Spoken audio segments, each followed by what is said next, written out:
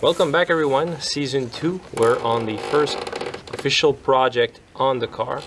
And this is what is called the Shelby drop or Arning drop. What it basically means is we drop the control arm 1 inch so that it changes the angle of the control arm, and that's modification that Carroll Shelby did on all of his cars. And what it does, it basically improves considerably the handling of the car. So I have this template here that's available online. You can buy a steel template, but a lot of people said that the paper one is adequate. So what you do is progressively increase the diameter from 1/8 of an inch to the final diameter of 1/2 an inch. Some people say 17-30 seconds to be precise, but from what I read, 1/2 an inch is supposed to be the best fit. That's what she said. Worst case scenario, take the welder, plug the holes, and start over again.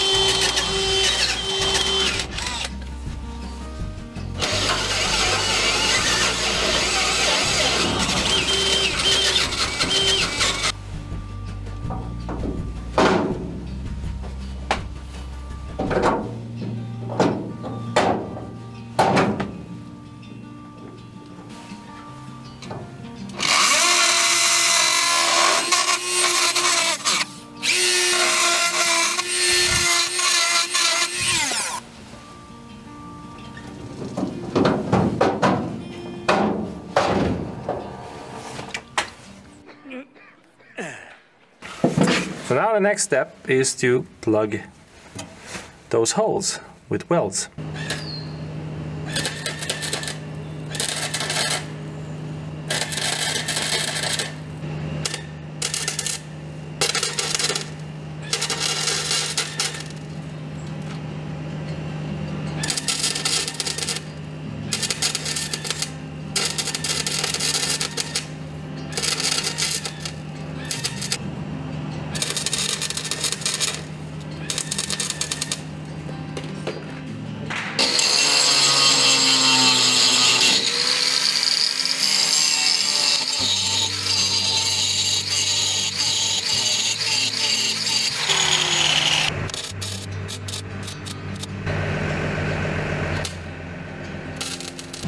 Look at that. So the upper holes are filled. That's what she said. Which means the only holes left are the Shelby drops. And now I just need to spray this part here with some other undercoating, but I need to prime those spots which were bare metal.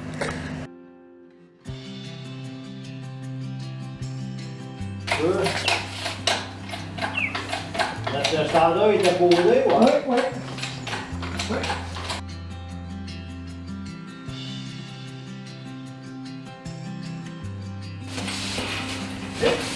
Bon, j'essaie.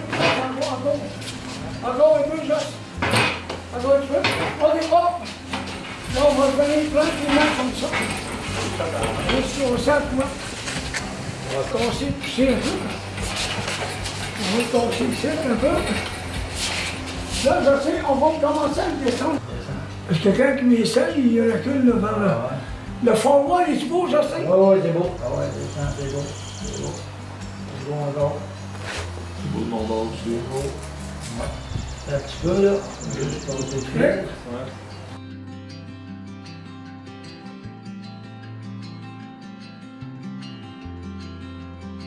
Ouais, OK. Là, attends. On va commencer, on va voir si notre boat passe là. Ouais, OK.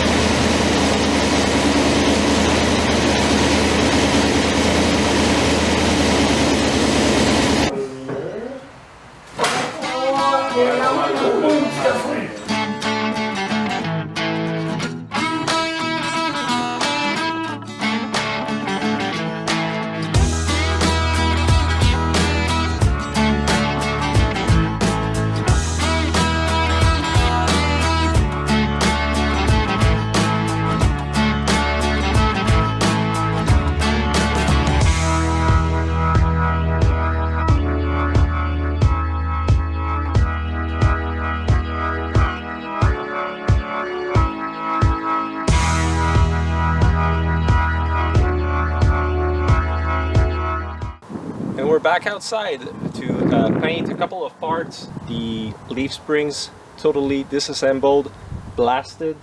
I have a couple of parts of the lower dash panel, mostly brackets, a pump pulley, and the hood latch that wasn't blasted yet. So I've placed everything in here. It's going to be epoxy primer. I've put the differential back inside the little shed here, and yeah, so first 2 coats of epoxy primer, then clear coat black on the differential, because why not? It's a bold strategy, Cotton. Let's see if it pays off for him. To paint the car and most of the parts, I have purchased this Eastwood Concourse 2 spray gun.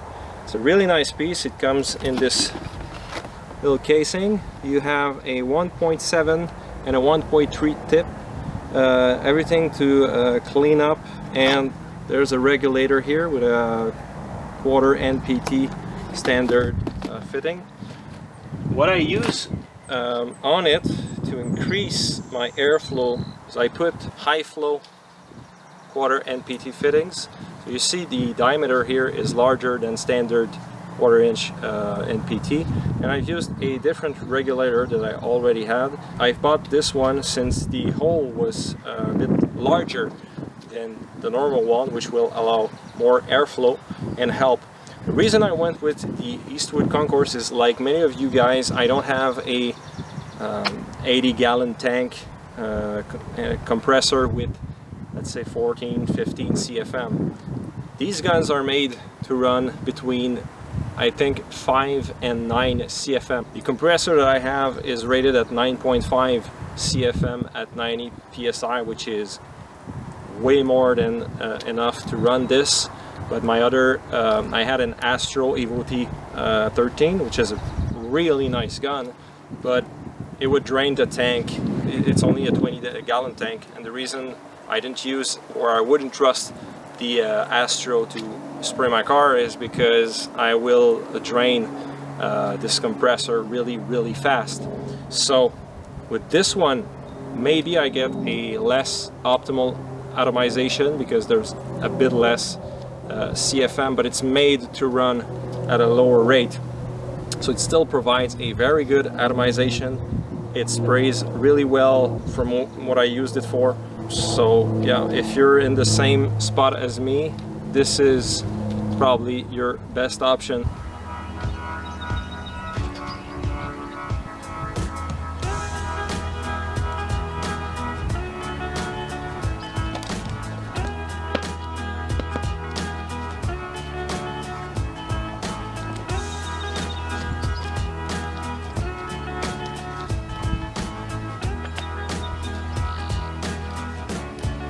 This gun is rated at 32 psi, so I'm going to let it spray with the trigger down, and I'm at 36. That's exactly right.